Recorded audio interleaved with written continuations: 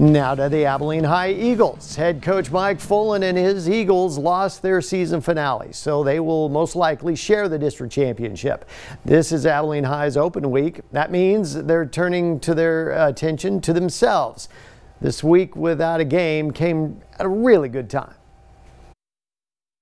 Yeah, we needed it. I mean, because it is exhausting, both mentally and physically, for the coaches and the players. And so it came at a good time. And, we're going to use this week to kind of refresh, reset, work on our fundamentals, work on our execution, work on us.